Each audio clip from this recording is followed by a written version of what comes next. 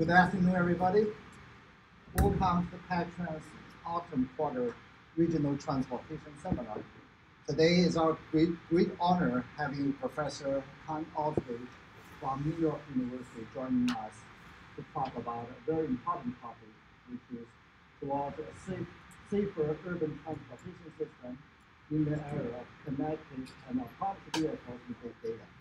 These key terms all show up in the topic. I was going to say that, you took it from me. All buzzwords.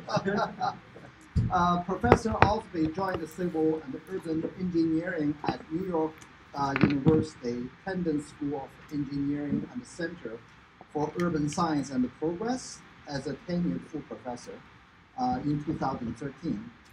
He's currently the director of the C2 Smart Center, which is a Tier 1 university transportation center funded by the U.S. Department of Transportation.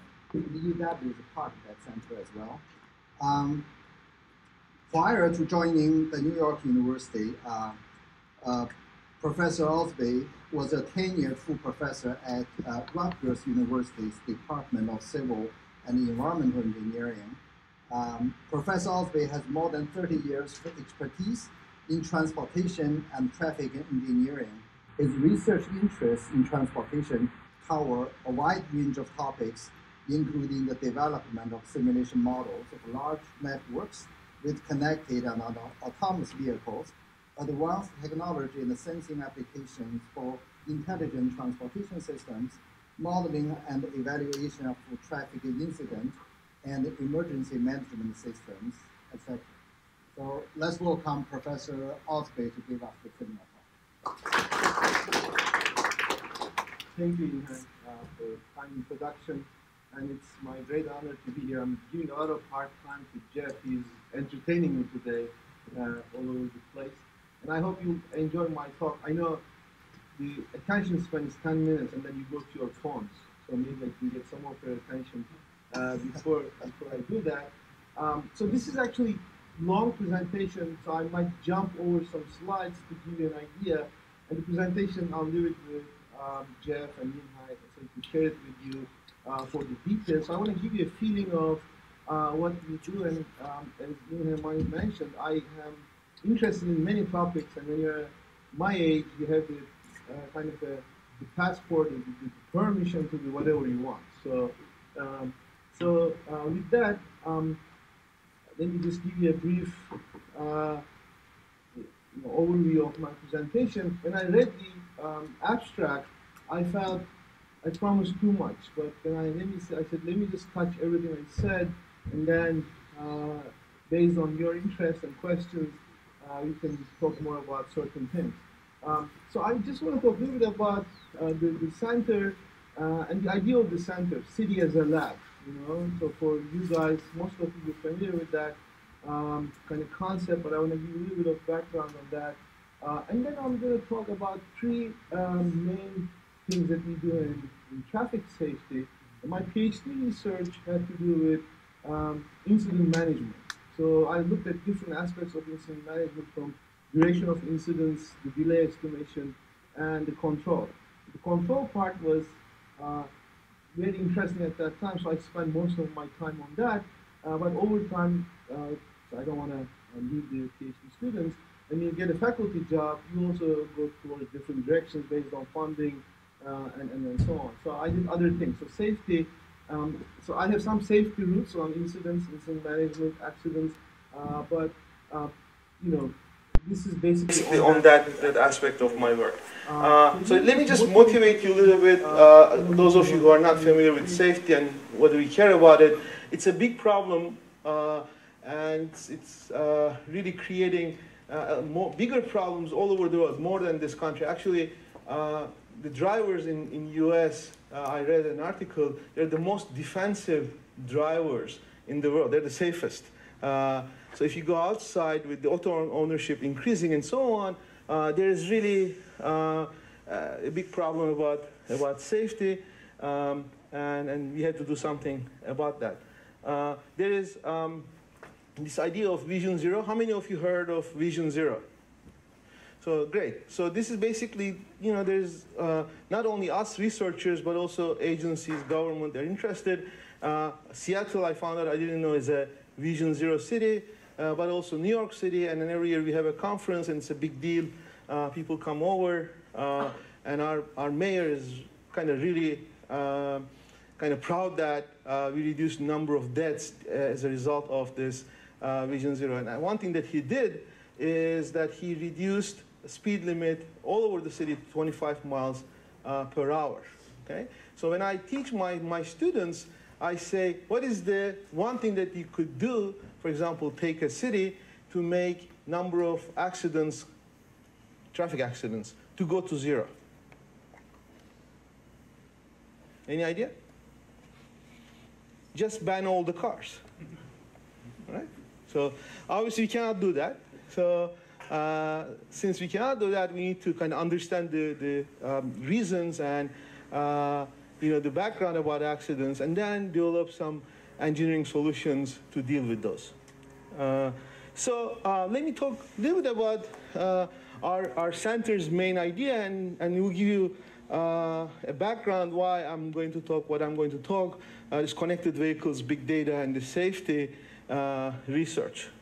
So one thing that C2 Smart, this Tier 1 UTC center, is a smaller version of what you guys have here, is to work on urban areas and then to work on different technologies that will generate so-called big data.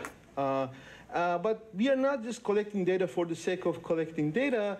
We are trying to see how different technologies and how different sensors and so on will help improve urban operations. So we call it City as a Lab because New York City is kind of a very tough lab, So if you make something work in New York City, it will really you can claim that it might work in other places. So in order to do that, in addition to obviously the real world, we also would like to focus on cyber type of test bed, which is simulation-based test beds.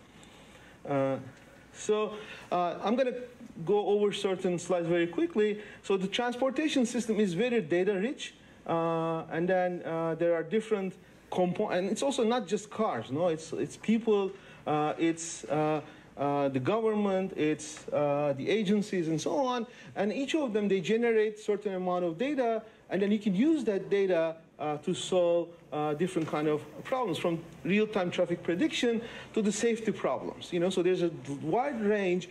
And actually, the claim here is that if you have data only for traffic crashes, you can do something with it, but not too much. You need to know other things, like who are these people, what kind of vehicles you have, what kind of roads you have, what kind of weather you have. So you can really combine data from different sources to make better sense out of your existing data. So the idea is to be able to merge different data sets in a meaningful way so that researchers, companies, agencies can make use of it. So New York has something called Open Data Initiative. So they claim that they put all their data in the big server, and you can get it. Of course, it's not everything they have, but it's really still useful. We tried to do some advanced version of that at CUSP, Center for Urban Science and Progress, and then we had this problem I call black hole problem of data. Do you know what that means? Or what I mean by that? So basically, the data drips in little bit, and it becomes like a huge amount of data. But when you get the data out of that database, it becomes very difficult. Sometimes you cannot even get the data out of that big data warehouse. So we need to think about how to do certain things smarter and not create this black hole of big data. Okay. So the second idea is basically behind this test bed, and I'm going to make the claim that there's basic R&D coming from the university and technology firms. They need to do the prototyping, but then you actually have to do the field testing, field pilot. And then you deploy it to the marketplace. And this kind of cycle does not exist currently. It's not very good, So the government understood this, and I'm going to give you a couple of examples of that, especially with this new technologies coming out. I mean, sensors, connected vehicles, autonomous vehicles. You need better testing, and not only testing in the lab, but also testing in real world. So university has a role to play with that, but as transportation engineers, we're not very well prepared for it. We don't have it, So some people are trying to do it, but it's just a challenge. So basically, what we're saying is C2 Smart should work with technology providers, public agencies, different living labs to create this cyber-physical testbed to test different technologies. And the reason also behind this is when I was doing PhD, transportation system was in a steady state. You have cars, I mean, they have a little bit of improvement, but now all of a sudden, you have all these new technologies coming up, from autonomous vehicles, ride sharing, mobility as a service, all kinds of these new ideas. And actually, that's why we are getting a lot of new students who are interested, but they're also bringing their own challenges because we don't know how to operationalize these things. So what we're saying is that we need to create a framework to really understand which technologies will work, which technologies will not work.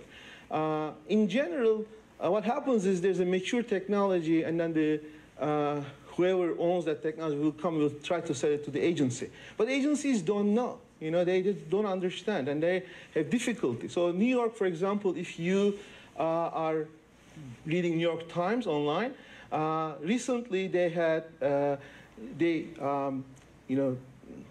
passed, I don't want to say law, but regulation to cap the number of Uber cars. Because there were so many Uber cars, it was creating congestion. So, but the question is it a good policy or is it a bad policy? It's a great technology, everybody likes Uber, but how can you evaluate that? Maybe first on simulation, then in the real world, and then make some more educated policy decisions. So Uber is one extreme example, but just recently I talked to one of these guys who are doing e-scooters, and they have a similar problem, So you can have e-scooters in Brooklyn, but not in Manhattan. We don't know why. So again, university has a role to play with that, and that we would like to create this framework on this. So if I just want to conceptualize this, computer science guys are really ahead of us in that. On the right, this is I borrowed from one of the computer science papers. So there is really a lot of sensors and sensing. There is big data analytics. There is open loop decision making. What we mean is offline. You make decisions and then you kind of put them in the field, say number of Uber cars or your policy for parking. But then the next step will be a closed loop. So you put that policy in place and then put a feedback loop to see how you can change that. That obviously becomes more interesting and more challenging. And in the end, the dream thing, I don't know if it's a dream thing, but the end product people see it is like autonomous city. So city that makes its own decisions without really needing human beings interfere that much. I don't know if it will happen in our lifetimes, but that's, one of the things. Okay. So let me just talk about a couple of things that we are doing. So we're building a MathSim. This is an open loop agent-based simulation model. Simulation of the whole New York City agent-based, meaning like every traveler, everybody on the transportation network is individually modeled. This is joint work with Professor Chow. We are building a sumo, more microscopic testbed that's connected to this microscopic in the sense of traffic operations connected to MathSim. They will help you to do more traffic engineering-oriented research in terms of signal timings, ramp metering, traffic control, and so on. So one of the innovations here is that we are connecting the two together. There are two different models, but we are connecting them together. We are also connecting them to sensors, the data that's coming from real-world sensors to continuously update and calibrate them. So one thing that is kind of driving thing for us. They're both open source models. So we kind of completely abandoned commercial products. We don't want to use them anymore. We made a decision because we want this to be a research-driven process, so we have no patience to have a black box. We want to see the code, make changes to the code. So these are the things that we are using. So what are we doing with those? I mean, a Matson, for example, allows us to test different policies that cannot be tested right now, given the current state of modeling tools. Most of the agencies have, like ride sharing, multimodal travel of users, real-time information in a very dense way. We are also, like I talked before, adding all these different data sets from New York City open data set to what we have to make this a data-driven process. So this is basically what kind of data we collect. So we started collecting regular, like a traffic data, but now we are collecting more on data on smartphones, social media, and things like that. So let me give you a couple of other physical test beds that we're doing. So this is a joint work. US DOT has a new pilot test for CV. So this is like a subset of that. So NYU is basically leading that effort to create a physical test bed for visually disabled pedestrians. So we are working with the city DOT. There's a app provider who is developing the app, but we'll be collecting the data and we'll be doing the evaluation of the usefulness of this kind of wayfinding type of app in New York City.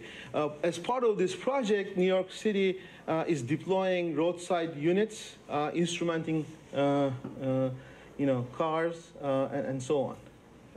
So this is the kind of infrastructure that we have developed. One thing about this kind of project, some of you might not be aware of it because they're human subjects. So we have to be very careful in privacy. So you cannot really put everything out. So we have to build, especially develop protocols and servers to keep the privacy of people under check. Only certain people can access to that data. The data is anonymized, and then it will be made available eventually. And so this is like a huge effort that's going on right now in conjunction with the rest of the project, which is much bigger. Around 5,000 to 8,000 vehicles are being instrumented. So this is only the pedestrian part that we are dealing with. On the vehicle side, we are basically I have another slide on that, but on the vehicle side, as I said, there's 5,000 to 8,000 vehicles that are being instrumented, and there are a bunch of apps, and I'll show you those.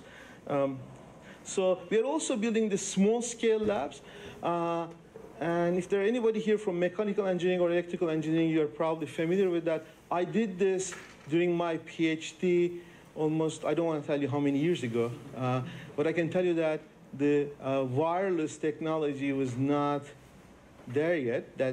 So we had to use wires to connect the cars that are being controlled. So it was so many years ago.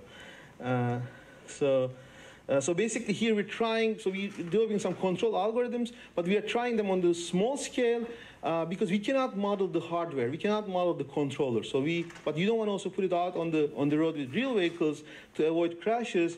And then here we are basically doing the small scale modeling. You would say, oh, but there's so many of these algorithms. Why is it that this one needs that? Because this one is a really unique way of doing the control. We call it a learning algorithm. So basically, the following vehicle doesn't exactly know how the leading vehicle makes its decisions.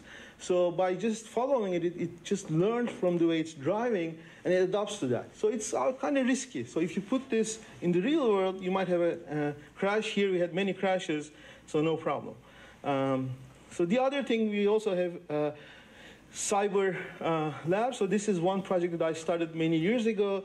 So basically, this is a bus lane on Lincoln Tunnel. So those of you who are familiar with New York City, this is a dedicated bus lane.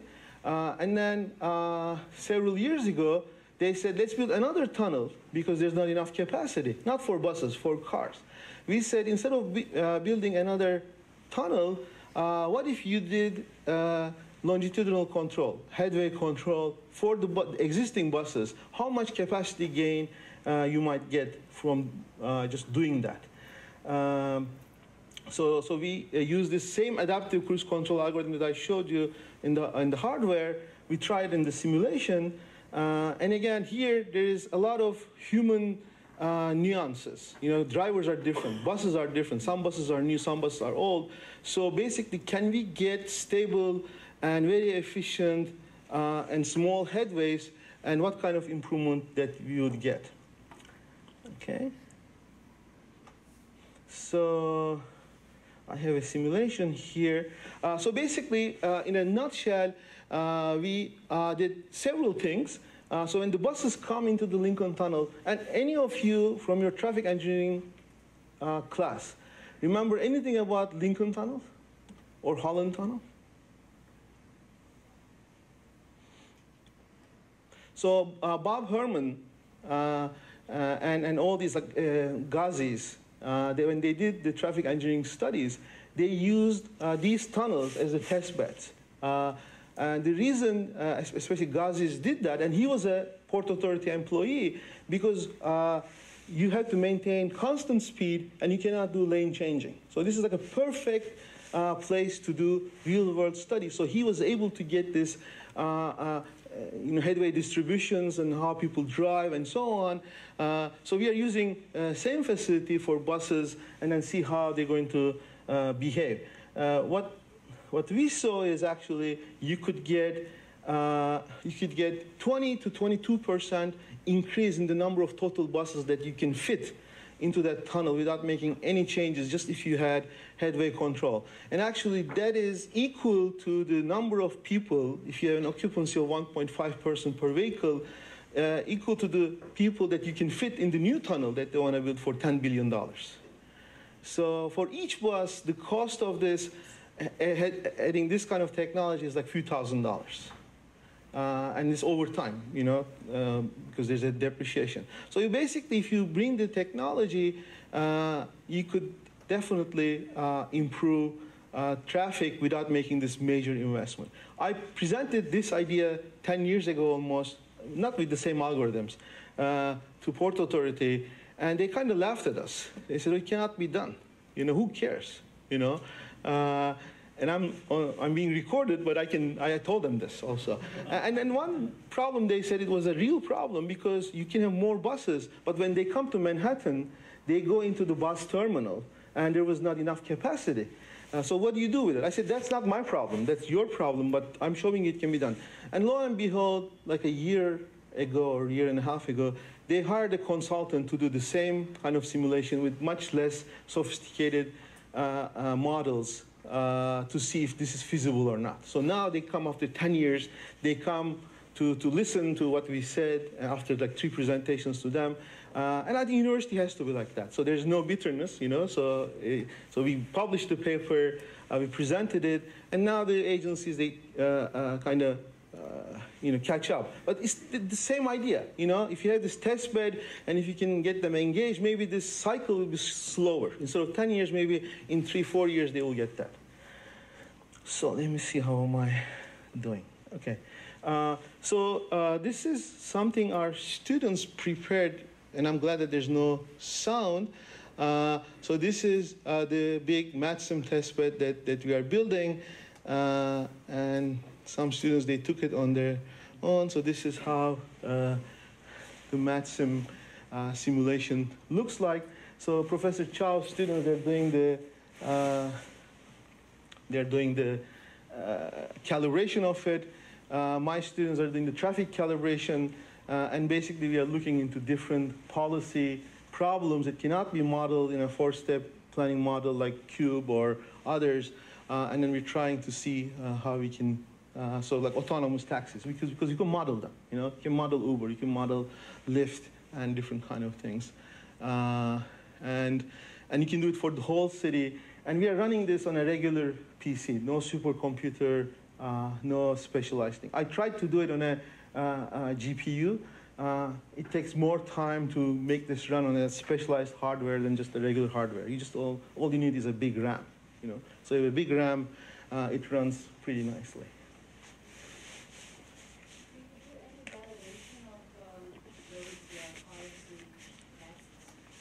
So we do validate, we calibrate the simulation, okay? So obviously when you calibrate the simulation, you validate for the base case scenario, okay? But most of these policies are not there, but there's some basically an expert validation. We do that, But for example, there are no autonomous taxis, so we really cannot validate it, but it has to make sense, For things like Uber and Lyft, we can do some validation because we have the data from them and we are doing that, But I'm also thinking about using the same thing for evacuation, for example, something like Sandy, when you lose some of the transit capacity. So we can use some Sandy data, but it's only one point in the whole universe. So it's mainly it has to be expert validation for most of the things that we are looking into. But the key here is we want to do things that you cannot do with a regular travel demand model, or it will be very difficult to do. So that's the key idea. By the way, when we show this to DOT, they like it, and when we show them Sumo with more traffic signals and so on, they like that more. Okay, so you have to be careful. Actually, you want them to work together. So you do this because the traffic model in MathSim is quite, simple. So if you want to do like a more detailed traffic modeling, you have to do something like Sumo, but you want to be able to put them together. Use one's output for the input to the other one. Okay, so now this is, again, I might not be able to finish everything, but I want to give you some ideas. So I don't know why this is here. Okay, so basically, one of the things that I've been working on for several years now on safety. And then for safety, anybody is here working on safety research? No? Okay, so most of you don't. So basically, we want to understand why the crashes are happening and what can we do about this.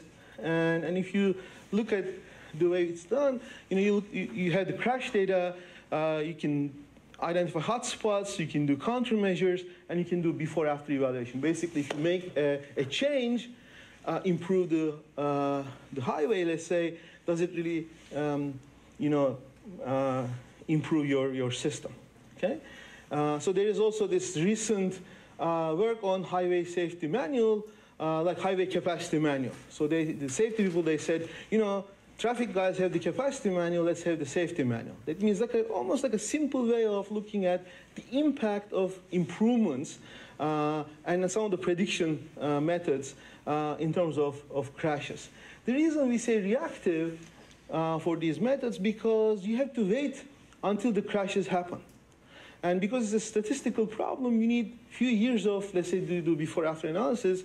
You need a few years before the improvement is made and a few years after the improvement is made. Okay? So I had a PhD student who is now a professor at Old Dominion. He opened his PhD dissertation. He said, it's unethical to do that. I said, what do you mean? He said, because you wait for crashes to happen. So can we do something faster before people are killed or injured? And that he has a point. But this is the practice. This is how we do it. And I put our recent report. This should be online very soon. I finished quite a large project for New Jersey to predict, to estimate safety performance functions for 16 different facilities in New Jersey.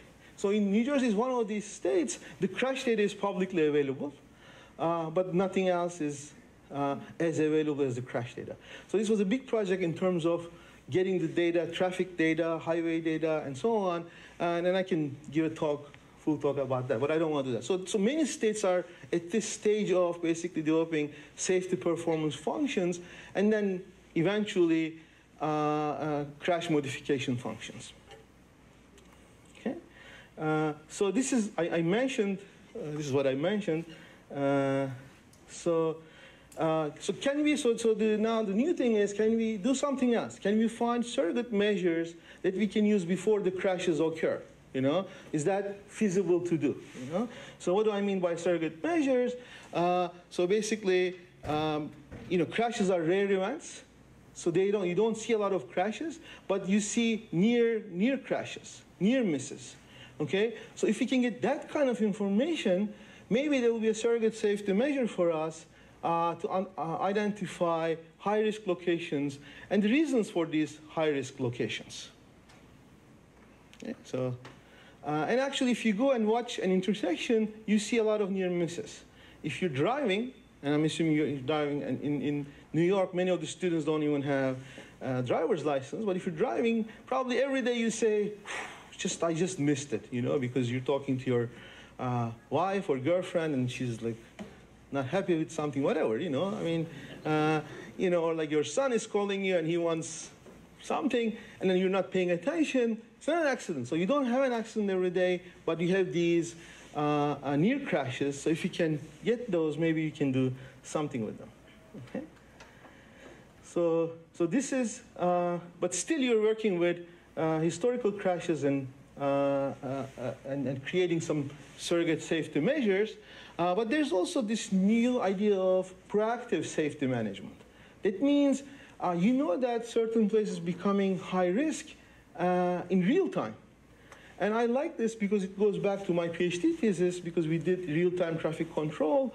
But can you do real-time traffic control? Can you do real-time measures for proactively improving the situation and reducing the risk of accidents? So what allows us to do this kind of work is basically new technologies like connected vehicles, computer vision, smartphones, and so on. So now it's the right time. So I give this example. Obviously, we could have thought about this many, many years ago, but anybody heard the little computer called, you're too young, you wouldn't. Maybe Ian High is the only one who would remember that. Not that he's old, but he's close to my age. So it used to be called Newton tablet. Okay? So Bill Gates came up with this idea of Newton. You know, it looked like exactly like iPad, a little bit fat. Okay? And everybody made fun of him because the communication technology was not there, the computation was not good. Then 15 years later, here comes iPad, it's the same thing. And it worked. Everybody has an iPad. So now, I mean, for safety, I think we are in the right place, the right time to do some of these things. Okay? So let me just jump some of them. So this is, so there is, the first one of these efforts was in Michigan, University of Michigan and USDOT did that. Some of this data is publicly available. Unfortunately, not all of it. So they did instrument vehicles, connected vehicles. They collected data. And it's really sophisticated, a lot of vehicles, long time. But I think they are not releasing all the data. But the data that they released is very valuable. So one of the things that I'm going to talk about is how to use that data. So this is basically, they instrumented these vehicles. They have typical data acquisition, but also sensors. They can get all the braking, acceleration, deceleration, all kinds of information. They have Maya Vision video, so they can get the video and so on. So this is something very valuable. And they ran this for a long time to understand how people behave. And then there's an app that's running. So it gives warnings. It says, slow down or be careful. So you could see people's reaction to this kind of thing. Okay? There is what I mentioned, New York City pilot test. Now, previous slide said 8,000 vehicles. It's now 5,000. So we started with 10,000 because so that's part of the reasons for these pilot tests. Because when you start doing the real thing, you find the problems, why it's difficult. So this is, but right now there'll be 5,000 vehicles, and there are several test beds within the city, not the whole city. So the Flatbush one that you see here is behind our campus. So there is several intersections with roadside units, cameras, sensors, and so on. They'll be running these connected vehicle pilot. There's one in Wyoming, which is much simpler than what we have, but very useful. It has trucks. And then there's Tampa Connected Vehicle Pilot. Most of these connected vehicle pilots are safety-oriented. So they are designed to see how the connected vehicle technology can improve safety. You can go to, I have the links, you can go to internet and find a lot of information about that. So these are big projects, multi-year projects, and actually as part of the team, we participate in many meetings and we learn a lot from each of these. So now let's talk about some of the research that we are doing with this data. So this is a recent paper that we use the Michigan data. And again, there's a lot of details. I might jump around some of them just for the sake of time. So the research question is, can we use this connected vehicle data to estimate surrogate safety measures to qualify the risk for different kind of car following scenarios, mainly rear-end type of crashes? Okay. So my student who did this work, Diang, he insisted that I put this slide. This shows how much time he spent on working with that data. I said, I don't want to put that slide because I don't know anything about it. He says, you have to. He says, like, I have spent so much time getting the data from the Michigan data set and then make sense out of it, massage it, all that to make it work. So, but again, the problem with some of these things is that the amount of data is a lot. It's not always very clear what the data is, so you need to spend a lot of time for data preparation and so on. There are almost 15 million GPS points for 1 month that he looked at. What we are being told is that more data is coming, but I haven't seen it. Obviously, hopefully there'll be more coming in. And this is the... 5,000 vehicles. No, this is not the 5,000 vehicles. This is less number. This is, I think, few hundred. Okay, 5,000 is in New York, but we don't have it yet. Okay, and I don't want to spend too much time. New York, so Michigan is the perfect place for that because it's not a very big network and it's not very congested. And New York, we have other problems like with GPS, so we're not getting the GPS coverage. So here, the coverage is pretty good. So this is for 1 month. There are 75 different locations. So we were able to get also the crash data, the network data. So everything that we need, we were able to get that. So the idea is basically to get the surrogate safety measure. This is not from Michigan. This is, I think, someplace in Russia. So I found this. Okay. Yeah. But if this is a real crash, but obviously there are a lot of them that they just like miss, you know. So basically, what we want to do with this kind of things, we want to get the trajectories, and then see what happens. Okay, so there are two well-known surrogate safety measures, TTC, that looks into the speed of the leading car, speed of the following car, and their relative location. There's also the deceleration rate type of surrogate safety measure, but they have their own problems. And there are a few slides, but let me tell you the major shortcomings. And this comes from this paper, 2015 paper by Kaan. It's a really good paper. I think the reference is here, not our paper, somebody else's paper in accidents and prevention. So what he showed is that, you know, sometimes these measures do not really capture what would happen in real world, especially for two vehicles moving closely, but at a speed that they will never crash. So in real world, what happens is, you know, the leading vehicle might, you know, very minimally slow down, and they will create a crash.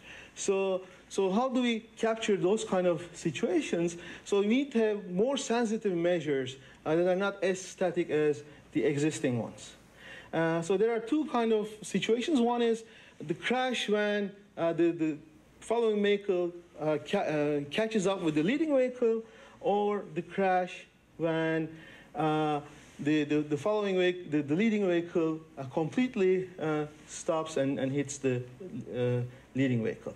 So for the second one, these previous measures will not apply. So he proposed a measure, basically a very simple idea, very difficult thing to read. The paper is difficult to read. Basically, the idea is that they are traveling at a certain speed, but then he creates a disturbance, a positive disturbance.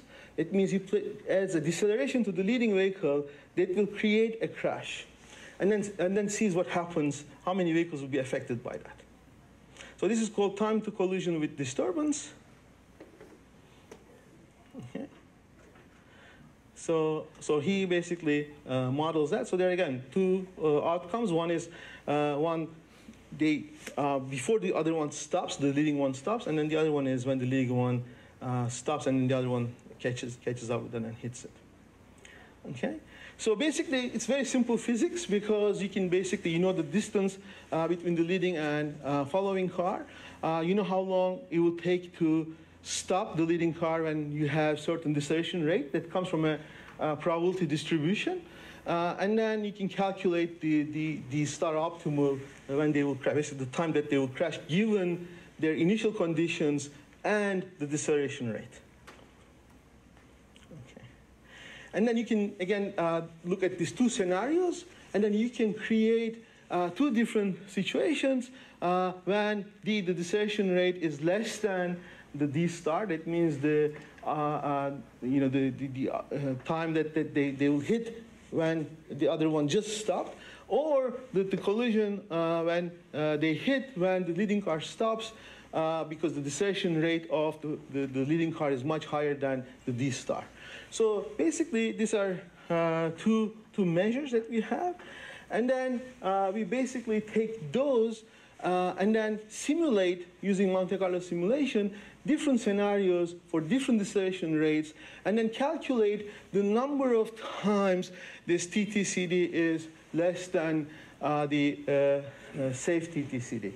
And then divided by the number of trials that we have. So it gives you a risk measure. So the good thing about this is I can change my distribution, I can change my initial conditions, and then I can get different risk measures. So it's not a static one like regular TTCD. And then I can also find the optimal TTCD because what I do is I keep changing my threshold value to make sure that the correlation between the number of near crashes and the actual crashes are maximum correlated. So this is looking at the threshold value, changing the threshold value used in different measures, TTC, drag, and TTCD, the one that we're trying. And then you get the highest correlation in this case. Of course, there's some unfairness here because we do much more involved Monte Carlo simulation type of testing here. Okay? So one thing here, as you see, the threshold value, if it's less than 1.7 second on the average, that's like a dangerous situation. When you do this in simulation, there is a problem with that. Because most of the car following models might not allow you to have reaction times lower than that. So you might have some problems with the simulation. So you have to go play with the simulation. Okay. So what we do is we take these counts of dangerous situations and then plot them. Plot the number of actual crashes and plot the AADT for the Michigan network. So as you see, I mean, visually, what we calculate in terms of risk measure using the TTCD is similar to actual number of crashes because we kind of also made sure that our TTCD star, the optimal TTCD, gets the highest correlation. But to our surprise, we don't see the AADTs kind of closely correlate with the number of crashes. Forget about hours. So in general, this is the exposure measure. So you want to see a higher level of correlation between the AADT and the number of crashes, but this data set doesn't show that. So it might be different reasons, but that's like to make the point that maybe just using that kind of basic correlation between number of crashes and ADT is not enough. Maybe you really need to get some of this surrogate safety measures or other kind of measures to capture So this is, again, some of the animation. So because we calculate these values over time, so we can actually change how the risk model the change in time, how it's changing over time during the same day and then different days. And then you can see how the risky locations are changing. So instead of just looking at the crashes that are kind of static and limited in number, because I have a lot of these near misses, unsafe conditions, I can actually see how these are changing over time. So this was, one interesting study that showed how we could use this connected vehicle data to actually find correlation between crashes and then represent risky locations in time. How much time do I have? So 3:30 is the... Okay, so I'll go very quickly, just give you some,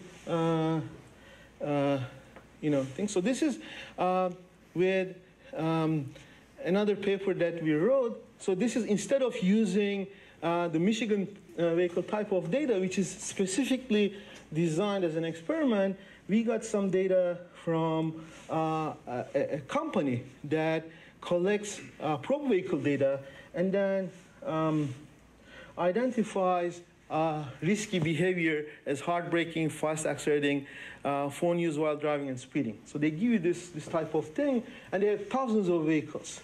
So we said, can we use this data instead of Michigan type of data to identify high-risk locations? And this paper is all about that. So there's a lot of details in this, but basically, I don't have time. So basically, we were able to show that you can estimate a model to predict the risky locations as a function of not only location, but also time. Okay. And here we did something clever. So this is the estimated function with the location-specific contribution. And then we subtracted from the average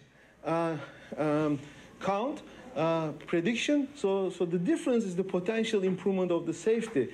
So basically, it gives you some kind of a potential safety improvement measure, again, using the same kind of data, which was useful to understand, to rank different sites that has the highest potential for improvement. Okay. Then you can plot this different risk measures, and then you can see where the high-risk locations are. Again, not only in terms of space, but also in terms of time. So if you look at the time of day, the high-risk locations are changing. So this is around Lincoln Tunnel. So around the tunnels where you have high traffic, you see that. This is another tunnel here. So you can basically identify these locations, the times. For example, you can have more police officers. You can have lower speed limits. You can change your traffic signals to just improve safety conditions. Okay, so the final one, this is, I really like this project. So I have to take 2 minutes to talk about it. So this is a project I got from AIG. Anybody heard of AIG? No? AIG is an insurance company. So they had a kind of competition, so we wrote a proposal. So they liked the idea. So the idea was, can we use regular traffic cameras to find these, to extract these vehicle trajectories? And New York City has 600 of them. And then use the same idea of surrogate safety measures with trajectories to identify high-risk locations.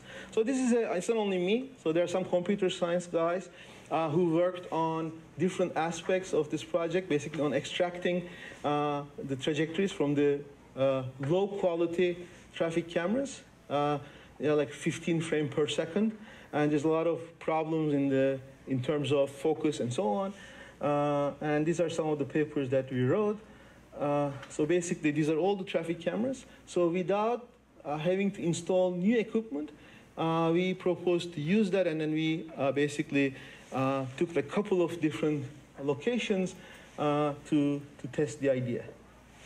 Okay, and then so you can basically use some well-known trackers like KLT trackers and so on to get the trajectories. What happens in a city environment, those trackers that work very well in the lab, and if they're electrical engineers, don't take offense on that, they fail miserably in real world because it's just like difficult, you know?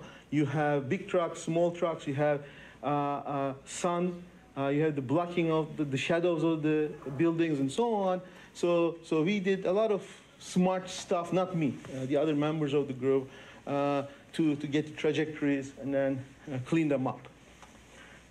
Okay, so this is basically all the different steps that they had to go through. For example, one of the things that you'll be surprised is a problem is that the perspective problem, because you are looking far ahead, so the vehicles that are farther from you look smaller. So you want to track them, you need to kind of correct for this. So which view do you think is the best view to get this kind of thing? Right, for an intersection, let's say.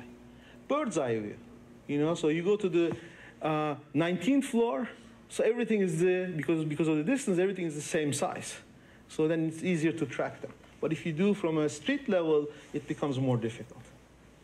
Okay, and then when you do a good cleaning and all that, then you can get the trajectory of each vehicle from different frames. You can also get the pedestrians and so on. Okay, so the key idea here, we did many things, is to use hidden Markov models basically to predict the change in risk levels, to teach, do like machine learning, to teach the algorithm if there's a change in the risk level. And if there's a change, high risk situation, maybe you can do something with your signal timing or with the warning to the vehicle or so on. So we developed this hidden Markov model, and these are all the details of that. And then we tried, of course, this is kind of trial and error. So you had to try different hidden sets and also different covariates. And then we found the optimal one. And then when you plot, you see that there are different risk levels for different intersections. And then this is like a more disaggregate version. So there's jump from risky to less risky, more risky. But one thing that we found out is that if you have, let's say, level 2 risk, it always goes, it's more likely to go to level 3 risk, for example. So higher risk levels will lead you to even higher risk levels. So you need to do something. It's like you go into doctor checking your blood pressure. You have to do something in good time before it gets really worse. Okay. So I know I'm out of time. So there are a lot of new things. So these are like examples of what we have done. So there are a lot of new things that we are doing. So we are using drones to get this vehicle trajectory data. So this is actually our video. So I learned a lesson. So I said, I'm not going to do this image processing because very difficult. So we found a company actually that can do this image processing for you online. But my students are flying the drones. They're, recording it, and then they can generate the trajectories for us because we are the end user of that. We are not the users of the technology. There is the connected vehicle work we are doing. We're also doing work with smartphones and so on. But there are obviously many questions like, privacy, the sample size, selection bias, and so on. So especially for the trajectory data, for example, we are very limited. We don't have days or months of data. We only have hours of data. So what can you do with that? What is the right sample size? So there's a lot of interesting questions that are still there. But there is, the future is there. I mean, many things can be done. So one problem with the drones, they can only fly for 20 minutes. So you need to have like a real team to change batteries and all that. And we're trying to do that. So with that, I can stop and take some questions.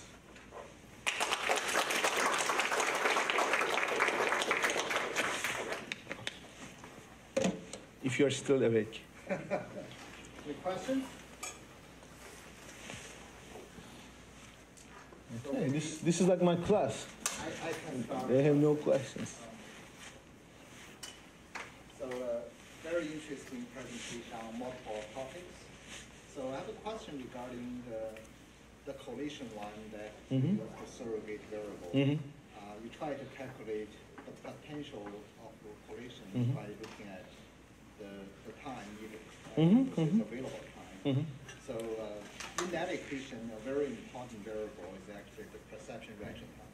Mm-hmm. So are you treating that as a constant variable? If yes, what number you used? Or So, you can so choose that's the distribution. good question. So that's basically that's the threshold. So so what we're saying is that the minimum time you need to be able to stop, but we are not separating it into how long it will take physically for the vehicle to stop and how long for the person to perceive that, Yeah, I So think in the equation you listed, Yeah. like current speed multiplied perception reaction time Mhm. plus the deceleration. yes, but we're not separating them too. So the threshold value has both of them together. Okay, but that's a good question. So of course the reason we don't have that it's very difficult to get that kind of data from individuals. So, but so we treat them as together. So. The reason I'm asking this question is actually in my dissertation Mhm. back to 1998, I set up several equations and I assumed the distribution of the perception Mhm. reaction time, and I wonder if the data could provide a validation for some problem. Definitely, we can look at that. So definitely, and as I said, there's also another possible error because most of the time we are using simulation. So simulation is a fixed perception time. So when you change that, the results might change too. So definitely I'll read your dissertation. Any other questions from the audience?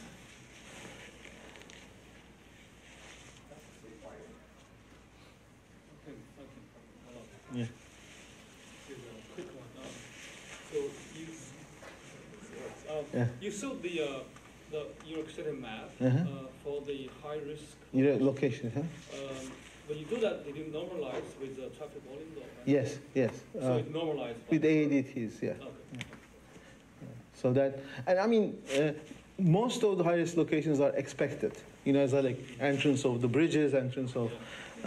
So the interesting thing is, and again, maybe that's not also some of it is trivial. They get changed in time because traffic changes in time. Right? But here we're just looking at not the severity, just basically the frequency.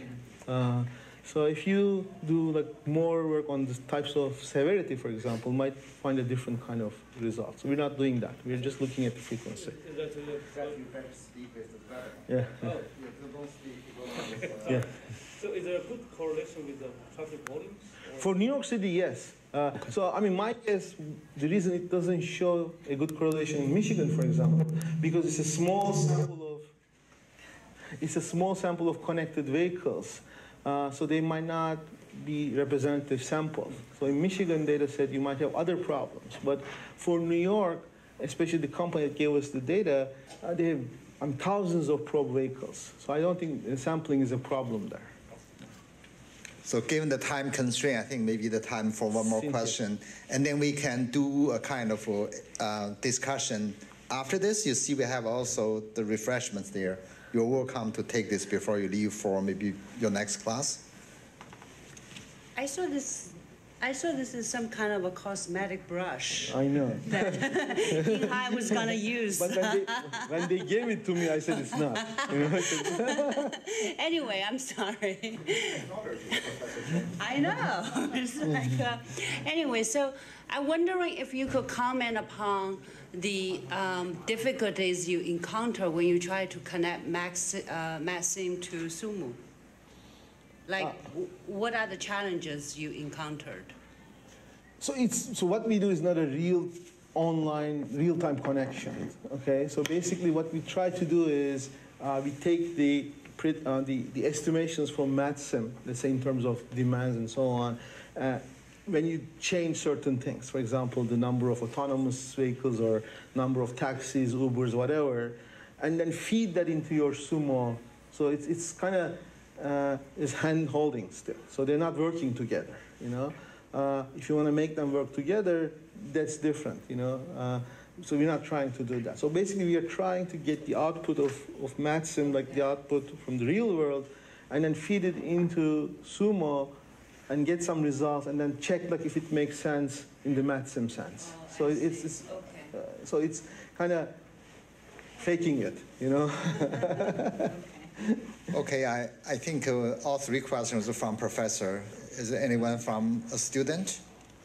Anybody want to make a try? Oh, cool.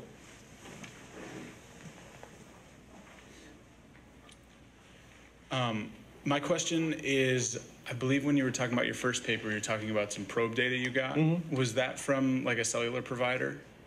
The first one is Michigan, so the government in collaboration with University of Michigan, they collected it. Obviously, there's probably cellular provider to get the data, but everything is in the car. So okay. The car is instrumented. Okay. The second one the New York one is they do it through the cellular provider. Okay. I noticed that one of the risky behaviors was people who used their cell phone for more than 3 seconds. Well, this is the second one. Yes. Yeah.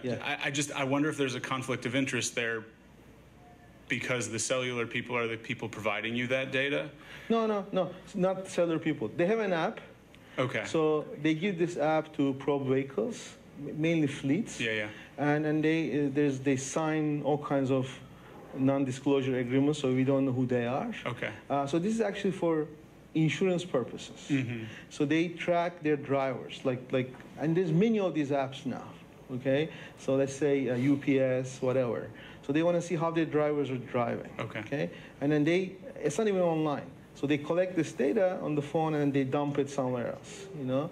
And then there are very interesting things they do which I'm not doing. So for example, if you have too many hard stops, you get a warning, or if you have few of them, you get like a brownie points, things like that. In the literature, there are many people doing that kind of stuff. So this data is about that, but not through the cellular provider.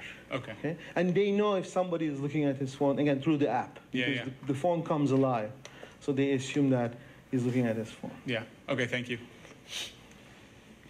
Okay, so given the time constraints, so we will conclude here. Thank you very much. Let's give him another big round of applause.